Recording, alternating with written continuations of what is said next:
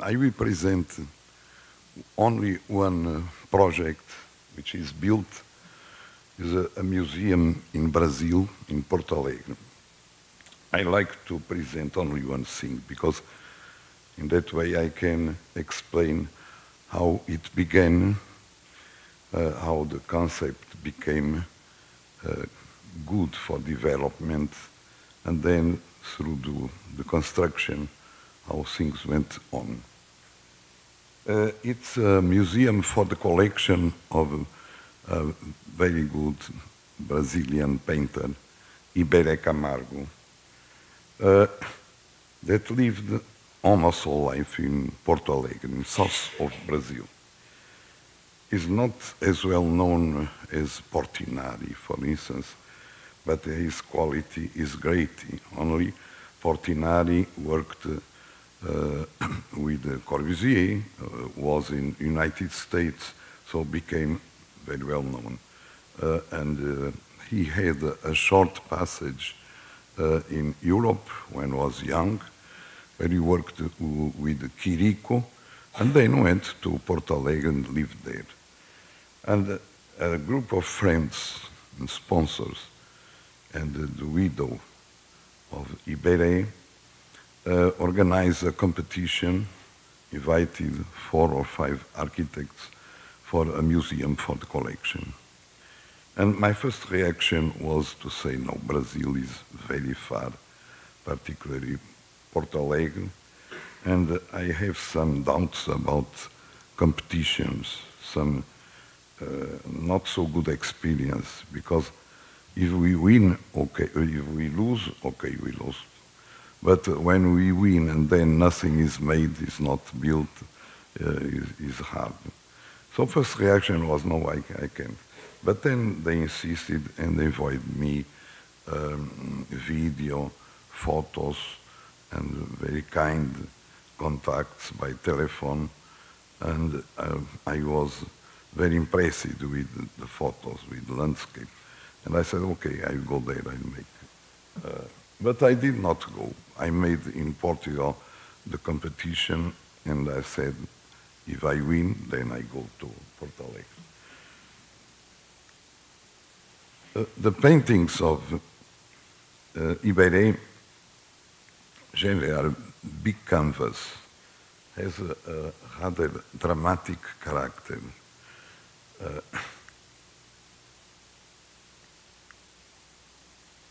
Here we can see probably the influence of Chiric with Nature Morte, but also he made some very delicate work, as this drawing of a bicycle, one theme used much through life. And I received a call saying, we want your project. And then I went to visit. I developed executive drawings, and the construction began.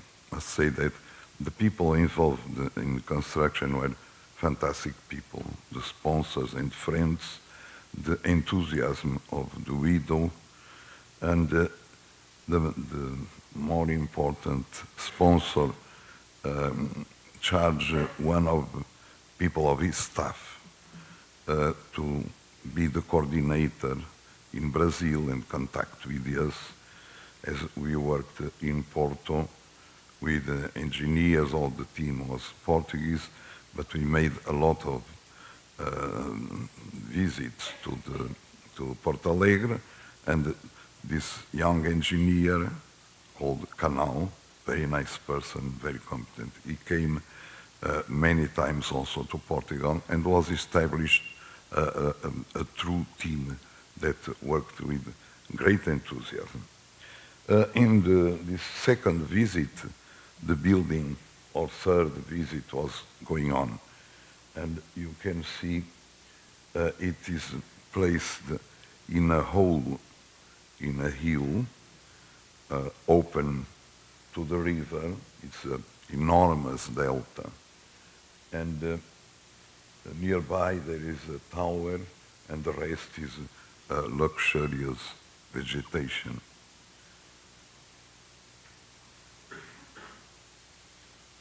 as you can see here, the whole. And I was much preoccupied because the area was small. I had not much space. And that was influent in development of project, as I had to put the main area in the deeper part of the ground, and then as this triangle was less deep, I put some parts of program that have a certain autonomy and could have a smaller area to solve the problems. So, step by step, I began considering the problems. One problem was how to take a big car for the exhibitions, temporary exhibitions, as I had only a road, marginal road, only one underground area, convenient as the water is very near. And I needed that area underground for archives and other parts of the program, where to put parking, and so on. At the same time, I became more and more enthusiastic about the project, and a lot of memories from childhood, some came to my mind. First reaction was very normal when a European and more a Portuguese that lives in small country arriving to the new world. Brazil has this sensation of space, the enormous delta. Also in contrast with small hole, that was interesting contradiction. But this idea of space, how big the world is. And the other thing was memories of things that my father told me when I was a child, as he was born in Brazil. And so he would tell stories about the climate, the animals, the landscape, and I received all this information with 7 or 8 years, so it came to my mind. I began, as many times I begin, with sketches. So this is before the competition. I began preparing. And usually, I prefer to begin immediately putting some things in the paper, even without knowing deeply the program and the topography, the measures, and so. I like to have a first immediate reaction, putting together the few things that I know already and the memories I received and the sensation of arriving there. And then gradually I receive more information and we have a possibility of making a critique to what we put as hypothesis. And then there is like a bombardment with critique to different ideas. Some are almost crazy, but they make possible not forget possibilities. It's like a tour around the problem without a preoccupation of being rigorous. But yes, with preoccupation of asking someone working with me to put in limit things in the computer, the topography, the right dimensions, and helping me in the analysis of the hypothesis I put in the paper. So in the first sketches, I had a lift. You see the whole, and a lift, because I realized that I had no space for parking. This was a 1 cent road, and I could not occupy it with parking. Underground I couldn't do. Then I thought I put it up. There is free space. But that free space was inside a residential area and expensive residential area. And then by problems of money and also reaction of people, families living there, I realized this was not possible. And I had to think in another solution, but much time before this knowledge of impossibility, I made different sketches. And as you can see, the museum was a low building. I did not yet dominate the program, so my idea was the vertical, with reference to the lift I had seen in Bahia, another Brazilian town. By the sea, there is a lift that comes down.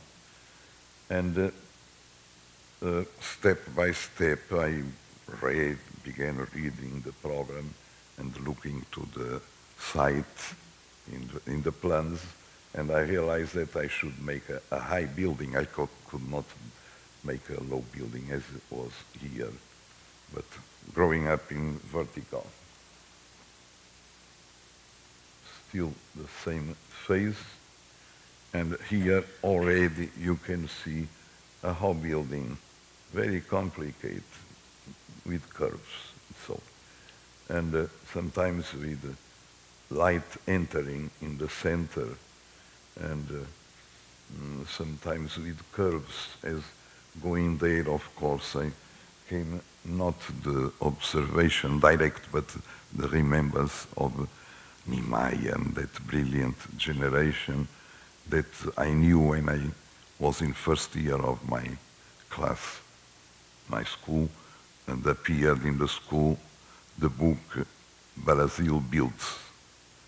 And it was a shock for us that were coming from the agony of a Beaux-Arts school and suddenly had a generation of new, young, brilliant architects. In these sketches appear some ramps here, very strange, things like that. Why ramps? Well, everybody in museums made ramps, not only Frank Lloyd Wright or Corbusier. Everybody is some help for trying to find the atmosphere of a museum building in this town. Museum has always a special character in the town by different reasons, because usually there are a rather good place that is chosen for this public building related with culture and social life in the town. So it's possible to get a good site and a good area around, not as good as here in these archives, but rather good. The other thing is that when we walk in a town, in any town, I think, we pass by a building and we say, that is Municipal Museum or National Museum. There is something that I cannot exactly mention that gives character to a museum. It's not only publicity about exhibitions outside, it's some special care. Maybe sometimes the few openings, because the museum needs space inside wall for the exhibitions, but some lights coming from the high, so the entrance, the glass for entrance of the, and so on. Then when we make a project for a museum, we have this kind of, in a way, kind of trauma, and we are anxious to make something special. One of the items of development of project is to destroy these preconcepts and arrive to the character in a natural way and related with what is around. and what is the atmosphere. Here I was clearly afraid of not making an important building. Then there was a kind of catharsis of this panic, this fear, and I mean,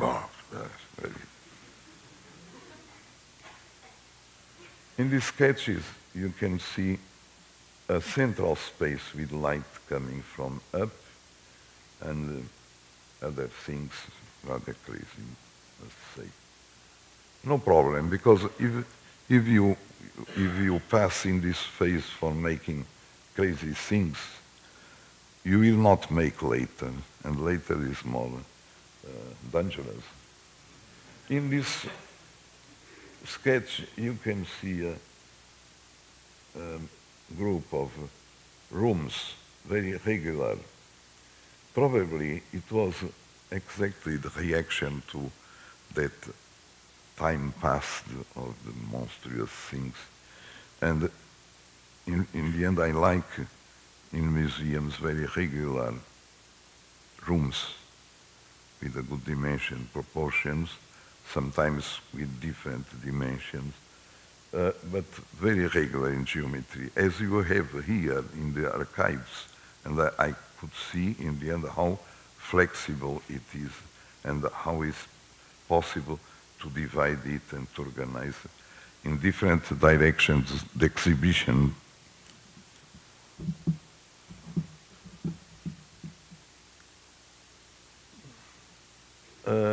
Here, the volume in the central sketch becomes more controlled.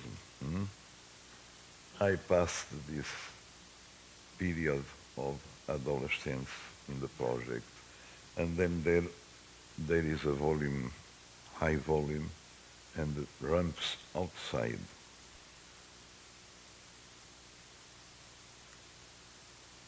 And here, I was already rather conscient of the problems with the program, with dimensions, and so on and so on. And then you can see different ramps, and I realized soon that I did not have dimension, extension of building, to make the ramps only inside. So in the solution adopted, half of the ramp between two floors is inside and half is outside.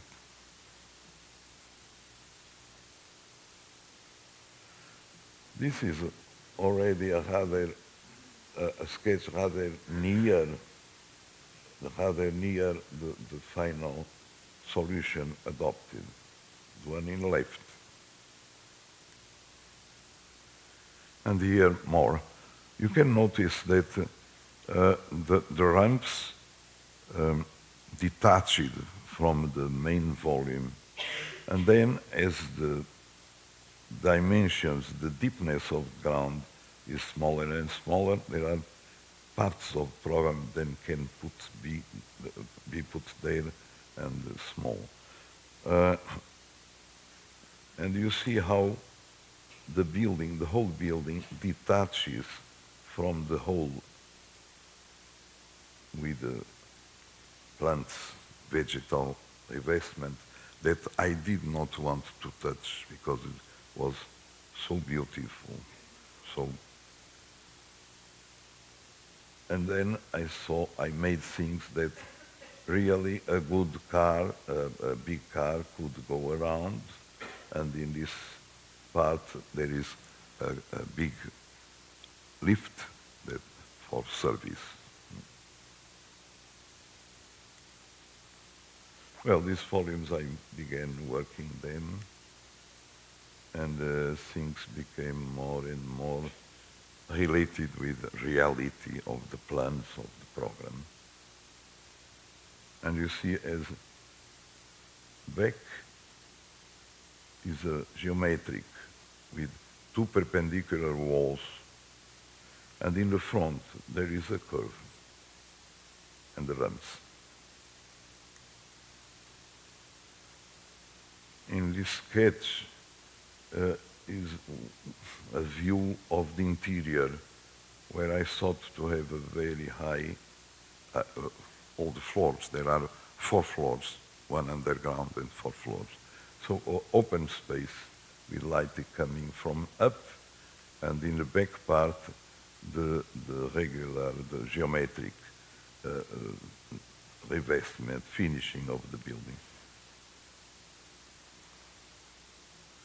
And here already the users of museum can make a ball inside the big space with the rooms around,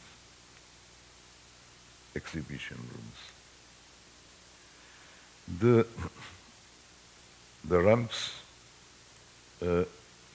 began detaching from the volume with this round curved form, and that way they make like outside the hall to enter in this part of the building, inside the building. There are some small windows. These are like tubes that cross the space, and there is a movement of visit with a series of 3 exhibition rooms and a smaller one, and then entering the ramp and coming down, and then entering by the interior in the other side. So it's a continuous parkour in zigzag coming down to the entrance. And there are, in the extremes, here and there, the vertical connection with the lift and the stairs.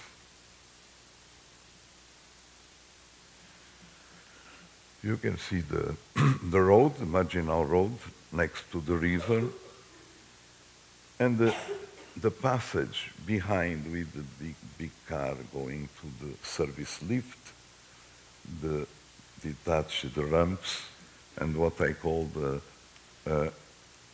open air hall, which is completed with this curve of the small volume, which is the cafeteria, and then 2 studios for teaching of, especially etching, as he was a great artist in etching. So there are 2 studios. Right. The general plan. And you see that the whole not natural, is the result of taking stone from this hole. There is a curve like this, and in the end, in final solution, the curve on the river is like the symmetric of the curve of natural area, and in the back part is the opposite, is 2 plain walls perpendicular, in a sense perpendicular. This is one sense. And in the big problem to make a parking, in the impossibility of making it up, we got authorization just because the client, the promoter, was strong person, industry. One from Porto Alegre called Gerdau that has a strong industry of siderurgy. And so he could get authorization to make the parking under the road. So when we arrive, there is a ramp extension of parking and then going out again. And this is the area of parking underground. Here are the 2 ramps, and from here you can, through this passage, go straight to the surface and to the access to the museum. And also there are connections for interior parts, not public, for service. And in this area you have the, the vertical accesses here that go up the building and there. And then a small auditorium here and archives and storage. And then a library, a patio that takes down the light, and administration, secretariat, and so on. And here the two studios, duplex for invited artists, young artists to learn. First floor, entrance, vertical accesses into extremes, beginning of the ramp, and the reception here, and a shop, and the big hall here. Cafeteria and studios. All these parts are connected underground by a gallery. And from there you can go up to cafeteria or to the studios or to the building, the museum. And the ramp goes on, enters here, and then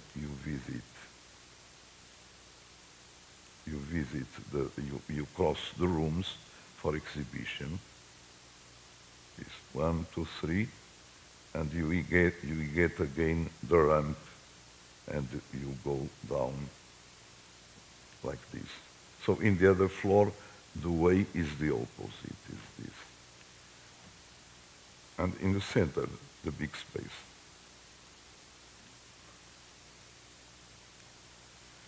The ramps go on. The organization interior is always the same, 3 rooms. Until the terrace where you can see the light coming from up. Section with the parking, and here is the studios, one of the studios, and the volume of museum. And here the detached ramps.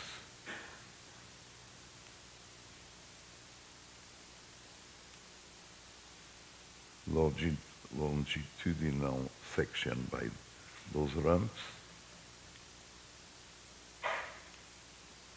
And the model of the finished project.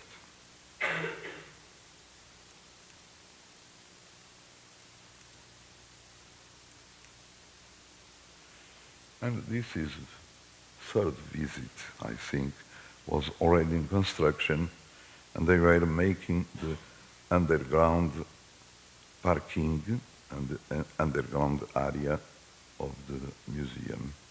They had to make half of the parking and then close it and open the other second part, half of parking.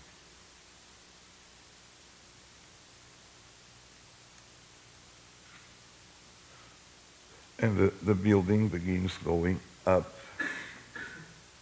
and here is the second part of parking, and the other already covered, and then the traffic could be made without problems.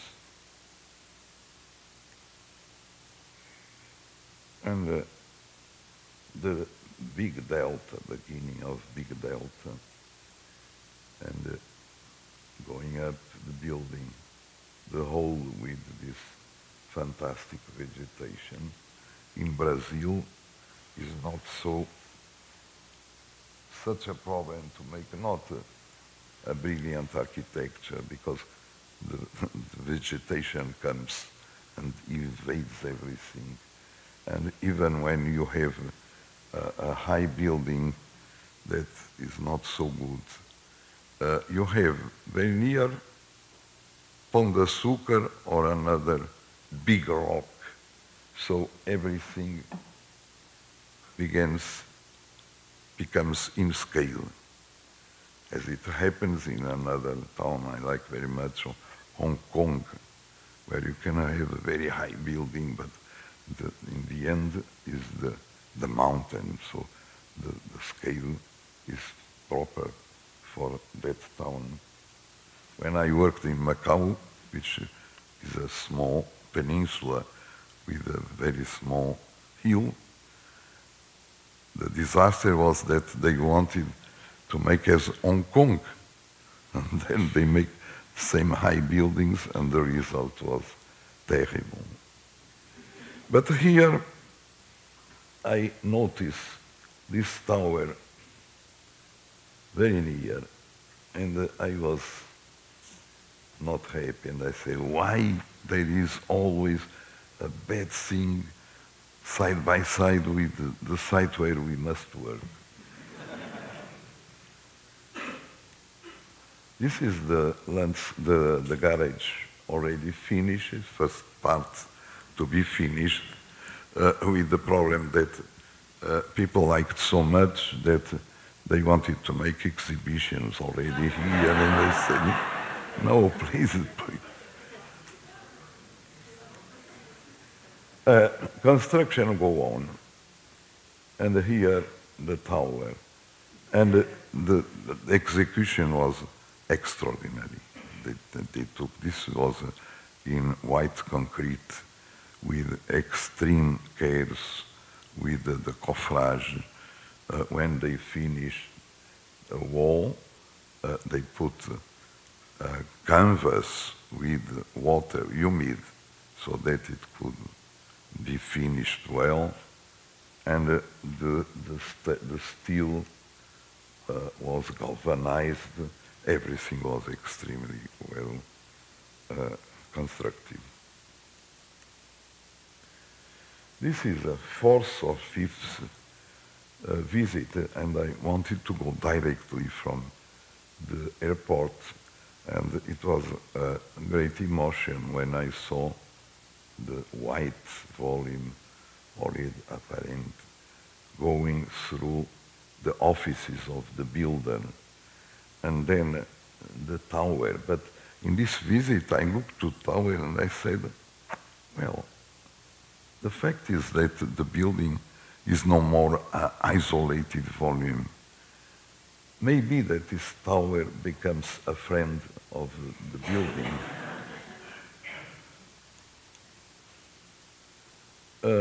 The owners were very happy with the building. I have a great support, always. Only they were preoccupied with these holes. And they said, look, you have a fantastic view in front, and you close the building. What is this?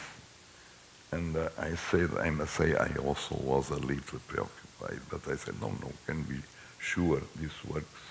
You will see.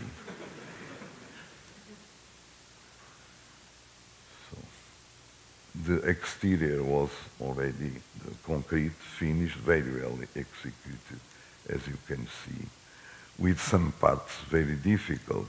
These angles, when the ramps detach from the main volume, really difficult to realize this well. Can you see with impossible angle?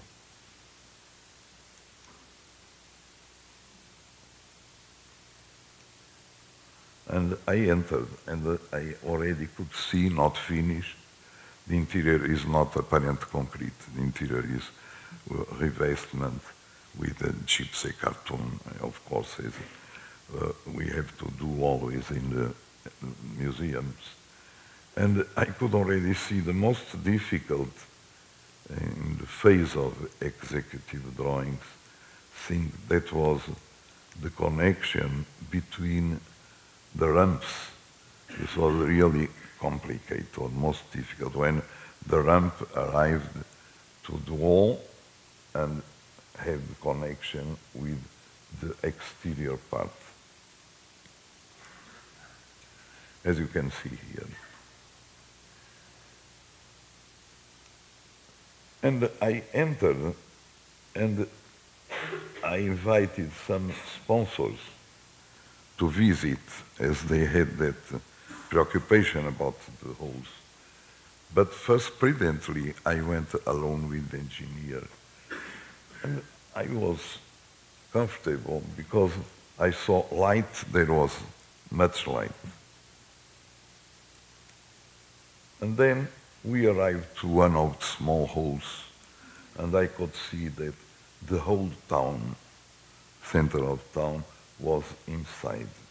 So the view was total for this side, and through this window for the other side.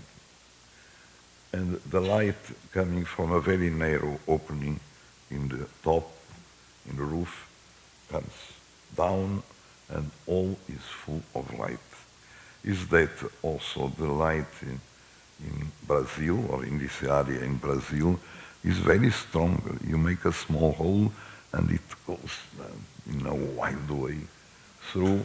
And I must say that after the finish, we had to put filters in the light coming from the high because it was too much for the paintings. Or here you can see the whole delta. So then I invited sponsors, and they came and went up, and they said, "Ah," and everything was okay after that. Meanwhile, we designed the furniture, so it was also a very kind thing. They asked me to design all furniture and to execute it. The auditorium is already finished, small auditorium, and the studio for which was in the house of Iberê for etching, was brought here and was already here working. Second part to be finished. Then the exterior already with the windows and finished, and so looked freely the big delta. And the change of light was one of the very nice things in this building, because in the end of the day, the light becomes red. All these, some days in winter is grease because it rains and it's cold in the winter.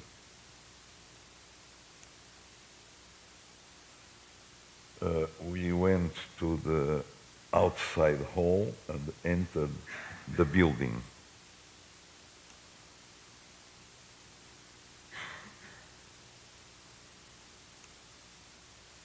Here.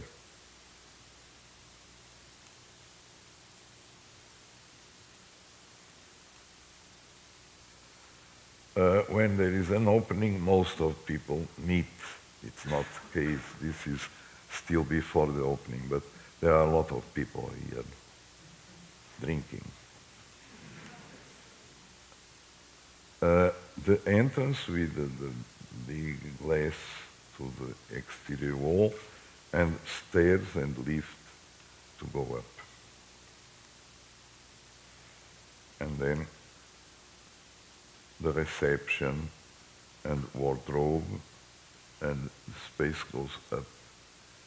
These are the light.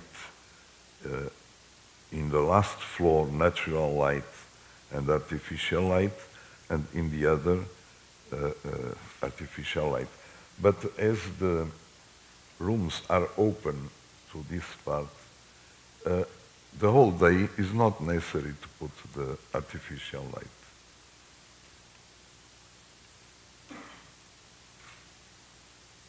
These are the benches designed for the hall.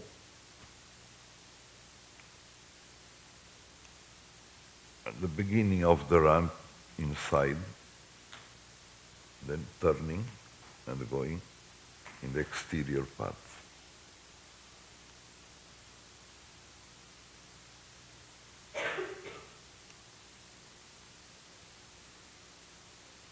some people commenting the holes are not so small. And when we go through exterior and interior ramps, when we go inside, we can see the whole exhibitions.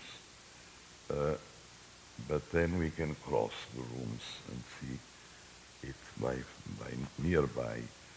So many people, as it's usual, spoke about the influences and the references, finding the true reasons of the design. The true reasons, I hope I have explained, and are very different. But evident for the critics was Frank Lloyd Wright, because of the ramp. And it is true that when I was thinking the project, if someone came to my mind consciently, was of course Frank Lloyd Wright and the museum in New York. It is different because here you have not the whole ramp inside, so it's not constant the view on the exhibitions, and it is horizontal, the ground. Not because I don't agree with the Frank Lloyd Wright all-in ramp with a genial solution, but because I cannot be so courageous, so I prudently are horizontal. And then we have like two times, one looking to the whole, and the other inside the rooms. Is a syncope. The other thing critics mentioned was Lina Bobardi with the tubes. We can see next.